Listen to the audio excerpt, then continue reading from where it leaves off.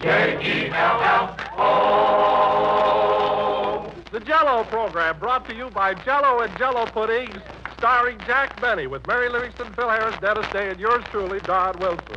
The orchestra opens the program with the Gay Ranchero.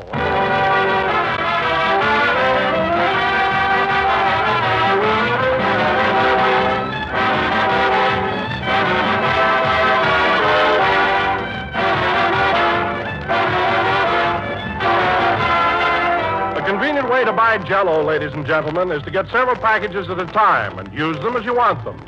And with the new Jello, you can do this without any fear that your supply of Jello will lose flavor and freshness as it stands on the pantry shelf. You can now buy a dozen packages of Jello at one time and know that they will all stay at the peak of their goodness until you want them. Because today, Jello's flavor is locked into the Jello particles by an exclusive Jello process. The tiny Jello particles deliver their full-strength flavor to you intact. Now prove it for yourself. Open a package of Jello. Notice that there's no telltale aroma, no sign of escaping fragrance and flavor. But the instant you dissolve the Jello, you unlock its captive flavor, and out it pours in all its original richness. Tomorrow, when you order Jello, order several packages. Get all of Jello's 6 delicious flavors, and always have a full assortment on hand from which to choose. You can keep Jello as long as you please. Its flavor doesn't go away. We put it in, and it's there to stay.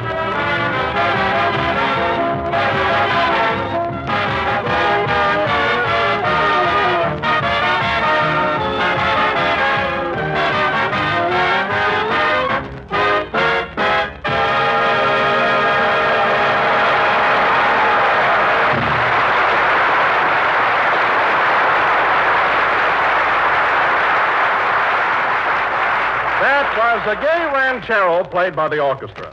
And now, ladies and gentlemen, it is my very great honor to bring you a man who last Sunday on this program gave you what was undoubtedly the finest performance of his acting career. That's right, Dr. Jekyl and Mr. Hyde. So without further ado, I give you the only actor in America who can make Jekyll and Hyde sound like Brenda and Cobina, Jack Benny.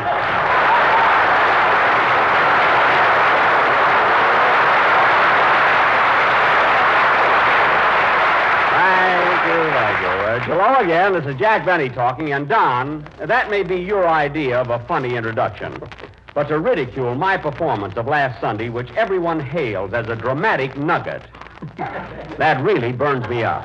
Now, take it easy, Jack. I thought you played the part well enough, but I happened to see the picture, and I didn't think you were as good as Spencer Tracy. Oh, you didn't? No. Well, Don, let me ask you something. Who signs your check every week? Spencer Tracy or the Benny Goose that lays the golden egg company?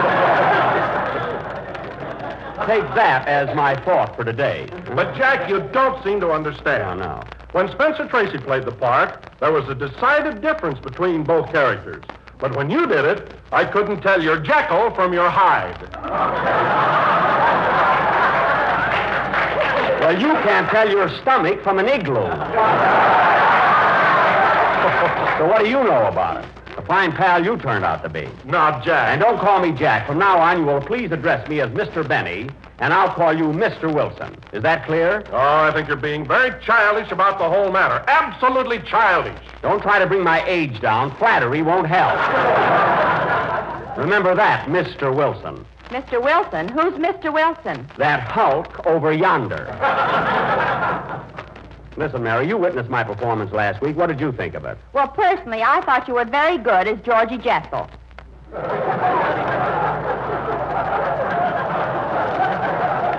I wasn't Jekyll, I was Jekyll. Dr. Jekyll. Well, in that case, phooey.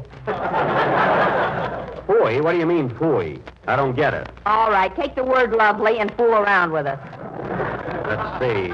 Lovely, lively, Mr. Benny to you. And let me remind you and Mr. Wilson of something that you both may have forgotten. When I switched from Dr. Jekyll to that horrible Mr. Hyde and that gruesome look came over my face, women in the audience screamed. One of them even fainted. Well, it won't happen today. They caught that mouse. Oh, then I guess I can take these bicycle clips off my pants.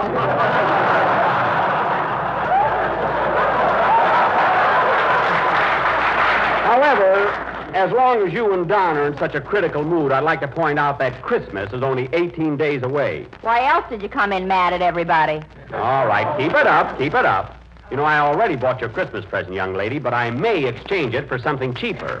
Something cheaper? Yes. They don't dig a bargain basement that deep. Well, you worked in more of them than I did.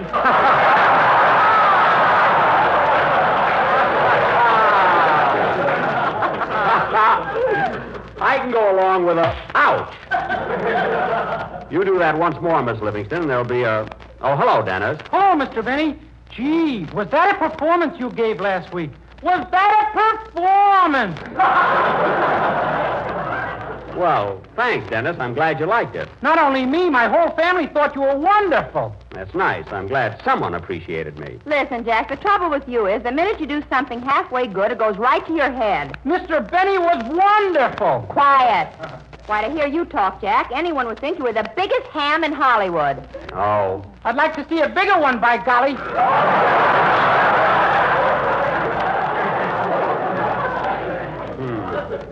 Well, thanks, Dennis. You tried. Anyway, you thought I was good. Oh, marvelous. What a performance. Well, look, kid. I'm making out my Christmas list today, so before singing your song, how about throwing out a few hints?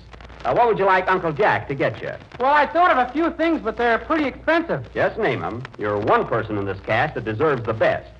Wait till I get my pencil here. Now, what do you want, Dennis? Well, I'd like to have a nice gray suit with a pinstripe. Okay. One gray suit with pinstripe.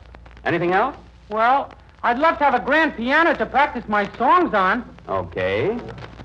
One grand piano. Are you sure you got lead in that pencil, Mr. Benny?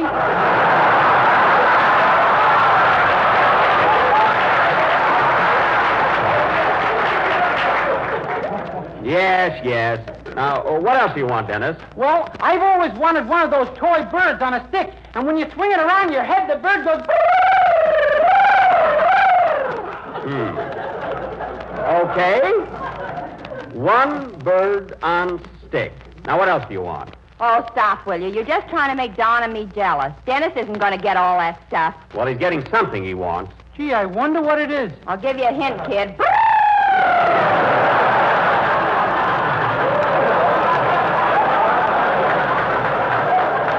Don't spoil the surprise, for heaven's sake.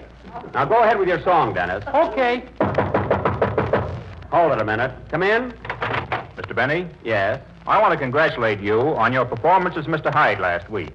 I was so frightened, my hair stood on end.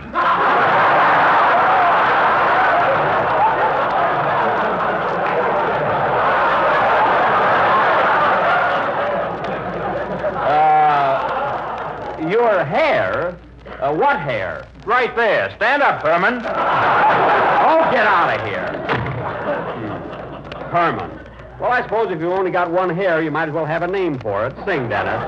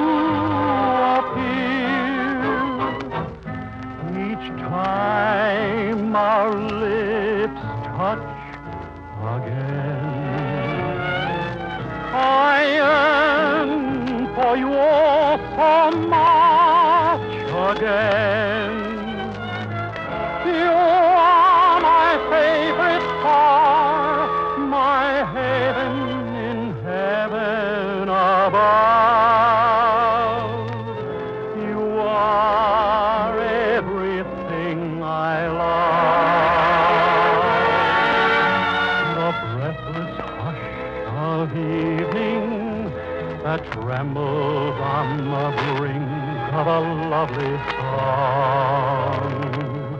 You are the angel glow that lights a star,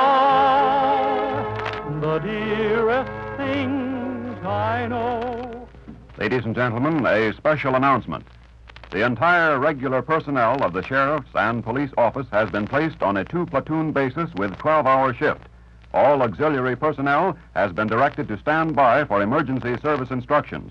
The regular county defense program is functioning in an orderly manner, and citizens are urged to remain calm and avoid all unnecessary confusion because of hysteria. Citizen volunteers are asked to go quietly to their nearest police or fire stations and offer their services if they wish to help.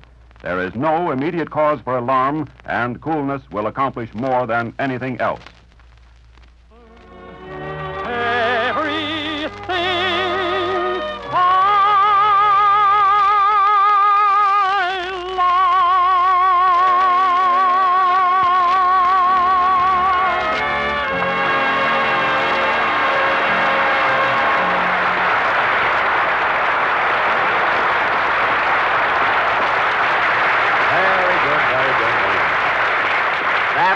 A medley of Everything I Love and All the Things You Are, sung by Dennis Day.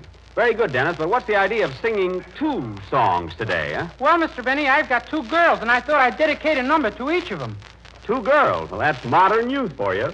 You know, Dennis, when I was your age, I was satisfied with only 1 girl. Gussie Bagelquist.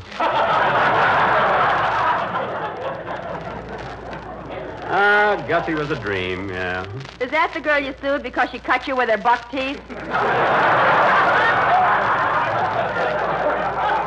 I never sued her. I just told her to get a brace on. Anyway, I was talking to Dennis. Whatever happened to your girl, Mr. Benny? Gussie? Oh, I went into vaudeville, and she went away to veterinary college. We sort of drifted apart. She's one of the biggest horse doctors in northern Illinois now. Doing very well, too. Do you keep in touch with her, Mr. Benny? Do you ever write to her? Oh, once in a while when he has a cold or something.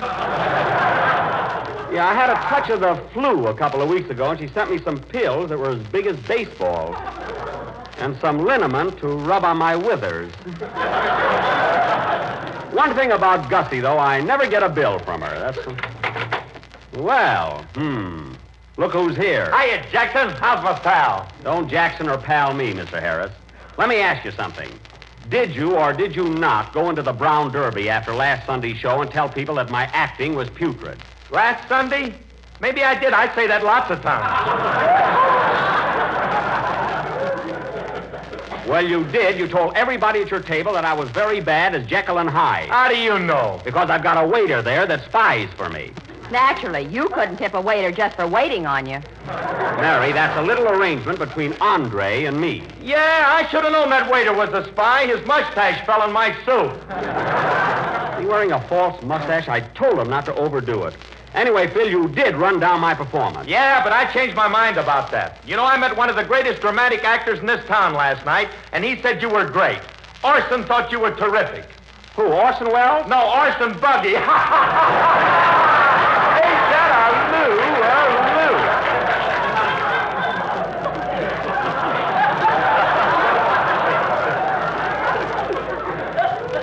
Well, that settles it.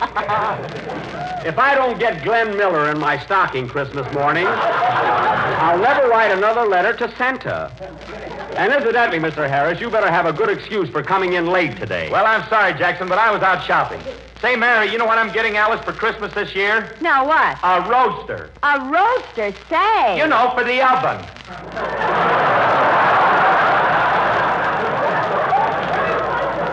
That's a roaster. Buys his wife a roaster for Christmas and calls it a roadster. All right, I'll put wheels on it. That's a Sharpie, eh, Jackson? It's a Sharpie, eh, Jackson? Sharpie. And don't call me Jackson. I'm Mr. Benny to you and to everybody else on this program except Dennis. You mean I can call you Jack? Yes, until I make up with the others. What burns me up, I worked my head off on that play last week and did a swell job. You sure did, Jack. And this little episode just shows me who my friends are. That's telling them, Jack. After all, I had to follow a pretty good actor in that part, Spencer Tracy. Why, I would never have even tried it if we both hadn't won the Academy Award. Wait a minute. When did you ever win the Academy Award? And another thing. I said, when did you ever win the Academy Award? And another thing. Answer my question. When did you win the Academy Award? I wish I had, brother. Would I have you in a spot?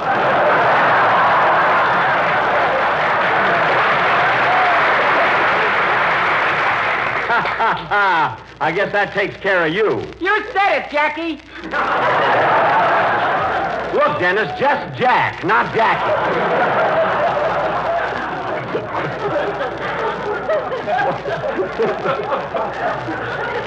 Give him an inch, he wants to take a whole foot.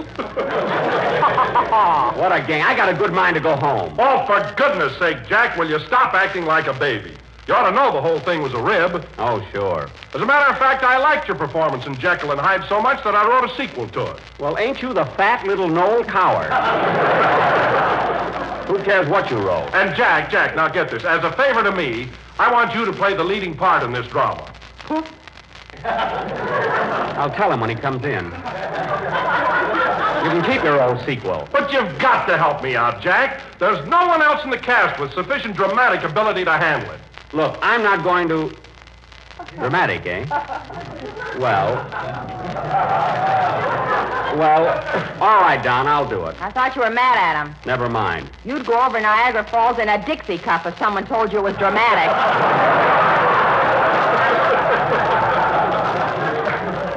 What's dramatic about a Dixie cup? Don, you say you've written a sequel to Jekyll and Hyde? Yes, Jack, but my play is called Mr. Hyde and Dr. Jekyll. Oh, well, that sounds interesting. Here's the script. Thanks. Just a second, Don. I'll give you a build-up. Chord, please. And now, ladies and gentlemen, Mr. Don Wilson, that eminent American author, has written another of his famous one-act plays. Take it, Don. The scene is the residence of Mr. and Mrs. Homer D. Hyde in the thriving little town of Upper Plate, Indiana. It is 7:30 p.m. Curtain, music.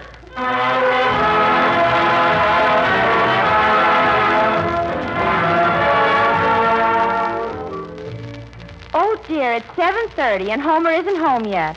I wonder if his horse and buggy broke down. Gee, I hope it isn't one of his moods.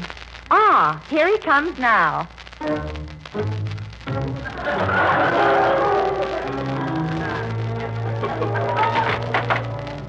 Good evening, Homer, dear. You're a little late, aren't you? All right, I'm late. And I'll be late any time I feel like it. Aren't you going to kiss me, darling? Kiss me every night a kiss. I'll kiss you with this umbrella. Ouch! I'm going to bed. Good night. But, Homer, you haven't even said hello to the twins, Otto and Blotto. Say hello to Daddy, children. Hello, Daddy. Hello, Daddy.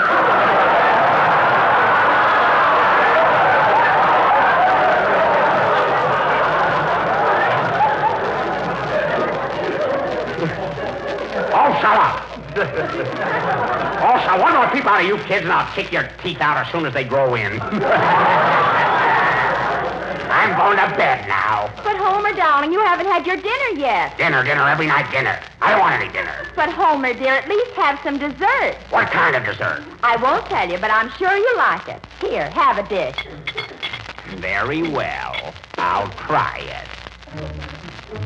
But if I eat it and decide I don't like it, someone will be dead. Murdered.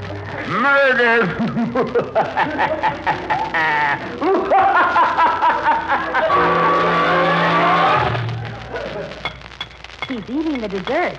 I do hope he likes it. If not, what will happen to me, and Otto, and Blotto? Gee. Oh, boy.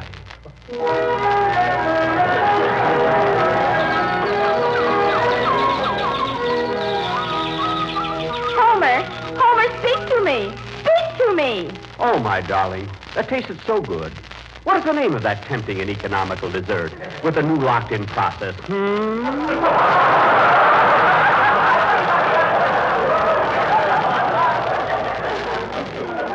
Jell-O, dear, and it comes in 6 delicious flavors. Strawberry, raspberry, cherry, orange, lemon, and wine. My sons, at last I love you.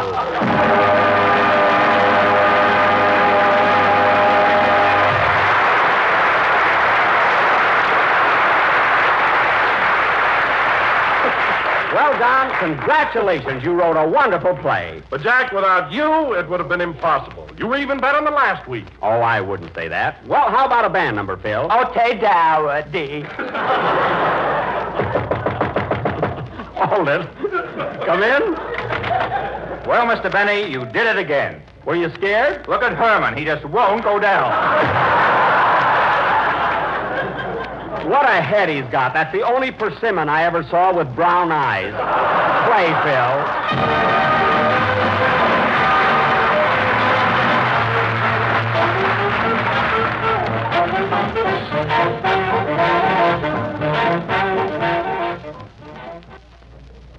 Another war bulletin. Shanghai. The Japanese took over the American Shanghai Power and Light Company this morning. A bulletin from New York. The Japanese news agency broadcast tonight the Japanese Foreign Minister, Shigenori Togo, summoned U.S. Ambassador Joseph C. Grew and handed to him Japan's reply to Secretary of State Cordell Hull's terms for peace in the Pacific. This news came hours after the bombing of Honolulu. We return you now to Hollywood.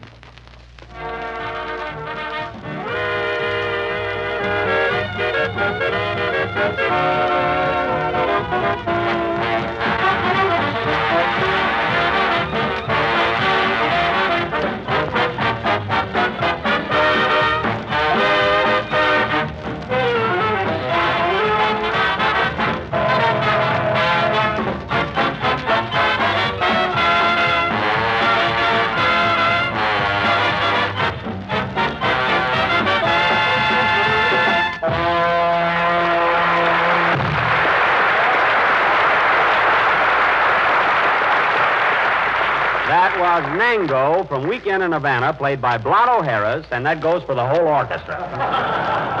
And now, ladies and gentlemen, I would like to announce that next week is a special attraction. Gee, Mr. Benny, I can't get over the way you played Mr. Hyde just now. Was that a performance? It thrilled you, eh, Dennis? I'll say. That crazy laugh just sent shivers right through me. Well. The kid's right, Jackson. How'd you ever learn to do that? Well, Phil, you just have to get into the mood and feel it. You have to imagine that you're a raving maniac. When was the first time you ever did that crazy laugh, Jack? Last year at Santa Anita, he lost 3 races in a row. Never mind. When they caught him, he was chewing down the grandstand like a beaver. Well, you'd be mad, too. So let's forget it. Now, as I started to announce, ladies and gentlemen, next week is a special attraction. You know, Mr. Benny, I'd like to learn how to do that laugh so I can scare my girlfriend. Oh, it's easy, Dennis. Gee, I wish you'd show me how to do it, Mr. Benny. Oh, I don't Come see it. on, Jackson. Do that laugh for us again. Well, look, Dennis, here's the way you do it. You've got to screw up your face and get it all distorted. Then you rip open your tie and shirt. Well, don't you have to muss up your hair a little? My hair? You know, those 3 Hermans. That's not important. Anyway, Dennis, once you're in this mood, you read a menacing line and then laugh. Now, get this. I'm going out for a walk now. A nice, long walk. And when I come back, someone will be dead. Murdered. Murdered. Ooh. What's the matter, Jack? My jaw's been out of place. Look at it. His what? His jaw slipped out of place. Get a doctor. Hurry up. What a performance! Don't say that. Look at it. Call my doctor. Gussie Bagel Quist, Waukegan 8362. Now, hurry. Just hold on the phone. Now, take it easy, Jack. Take it easy. Oh, it hurts. Just hold still, Jack, and I'll snap your jaw back in place. All right. Hurry up, John. Now, brace yourself. Okay.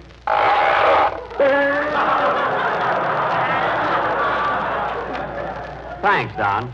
Dennis, the next time you want me to show you something, wait till the program's over. Well, it's your own fault for showing off. I wasn't showing off. Phil, well, I got a few left over from last week. Put those fish back in the piano. And now, ladies and gentlemen, as I started to announce before I dislocated my jaw, next week as a special attraction, the Benny Stock Company is going to present... Oh, now what? Hello? Hello, Mr. Benny. This is Rochester. What do you want? Boss, it's no use. I tried and I can't get Carmichael to go to sleep. Rochester, that polar bear's got to go to sleep. He's supposed to have been in hibernation over 10 days ago. Uh-huh. If Carmichael doesn't get to sleep by the middle of this month, he'll be a wreck in the spring. Where is he now? Sitting up in bed reading Esquire. Esquire? Well, take it away from him. Oh, come now, boss. He's been around.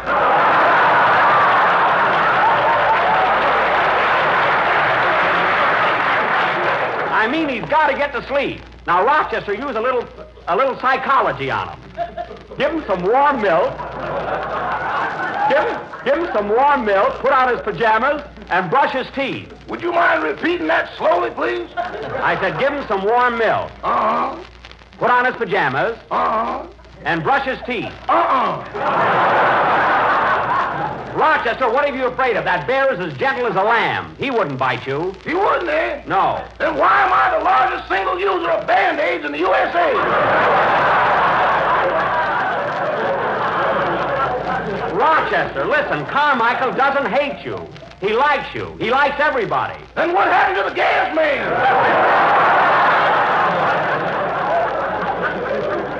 Nothing happened to the gas man. Carmichael doesn't eat people. You ought to see that letter he wrote Santa Claus. What letter? Dear Santa, please send a fat boy to read the meter.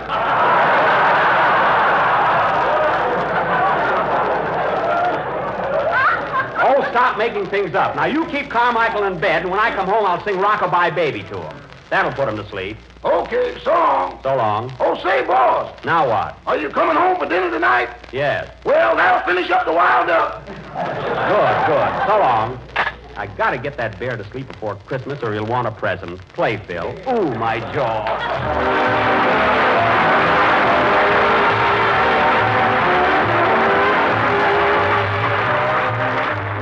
Friends, while you're looking through the December magazines in search of an idea for Aunt Martha's Christmas present, keep an eye open for this month's Jell-O page.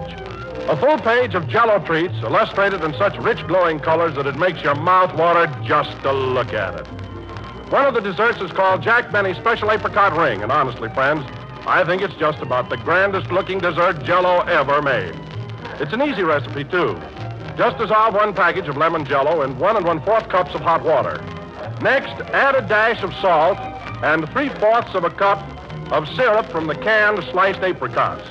Then chill until thickened and fold in 2 1/2 cups of the sliced apricots themselves.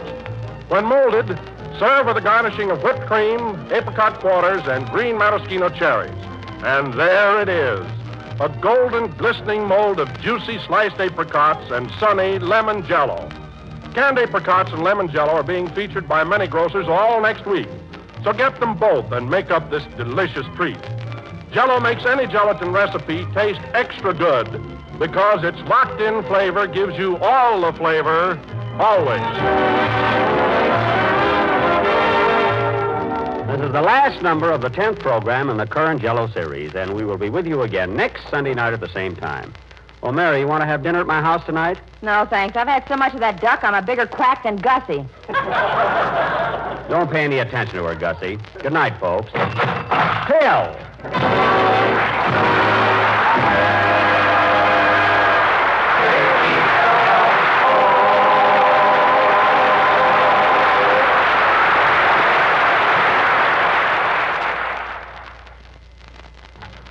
Tomorrow, when you visit your grocer's, look at the shelf where you always see those familiar packages of Jell-O. Right beside them, or very near them, you'll spy another Jell-O product. Jell-O puddings in 3 grand flavors: chocolate, vanilla, and butterscotch. You might try Jell-O butterscotch pudding. It's as smooth as cream and simply full of rich, golden butterscotch flavor. A pudding that your whole family will want to enjoy again and again. So when you order Jell-O, order Jell-O puddings, too. They're just like Grandma's, only more so. This is the National Broadcasting Company.